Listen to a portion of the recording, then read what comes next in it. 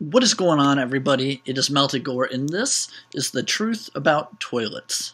Sorry about the quality real quick. I don't have my camera on me. Can't find it. I don't know where the fuck it is. I don't know what's going on. I haven't used it in quite a while. I hope I didn't leave it in Philly. I don't think I did, but because I'm pretty sure I used it not too long ago. But anyway, I'm going to get right into this. So I never understood why toilets have a toilet seat cover. Toilet seat we'll talk about next, but the toilet seat cover never made sense to me. It's like, what did they think? Like, oh, you don't want to get anything dirty inside the toilet, you know, like, what? I don't understand why we have a cover.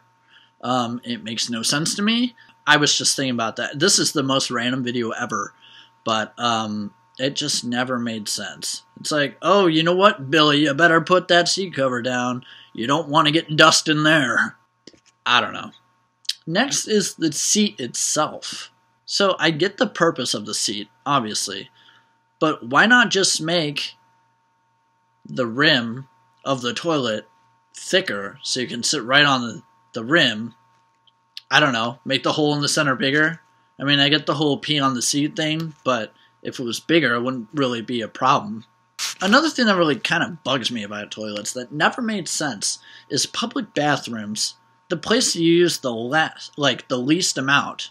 I mean, the average person doesn't use a public bathroom that often. And the average person doesn't take a shit in a public bathroom. At least I don't, because that is disgusting. To me, anyway. But I'm kind of, I don't know. I am weird like that, I suppose. But I'm a clean person. In public bathrooms, like 9 times out of 10, they have these really fancy toilets. When you flush them, everything gets sucked down like it's the end of the world. It's like you press that button and it's like, press that button. What? Why don't they make these for residential purposes? We wouldn't need plungers ever. The plunger is the grossest thing in any house. You take a nasty ass shit and it won't go down. So there you are, plunging away at your poop water. And then you sit it right back on the floor.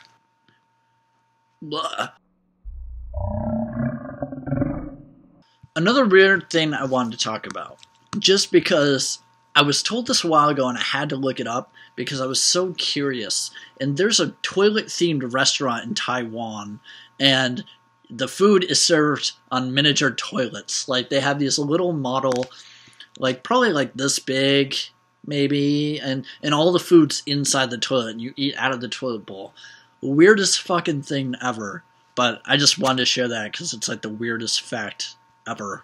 Another thing that's kind of weird, and maybe this ties into why commercial toilets aren't used in residential, you know, the ones that go and sucks everything away and puts it into some gross box that's buried beneath the grass. That's a septic, for those of you who don't know. The average person spends about 5 cents per flush. Maybe the commercial ones, since they're sucking everything down, it's a little more cost effective, or it costs a little more. I don't know. I don't care. I would pay a lot more than 5 cents per flush if I knew I didn't have to have a poop stick sitting on my floor every day. That would be nice, but, you know, we can't all live like Jesus, I guess.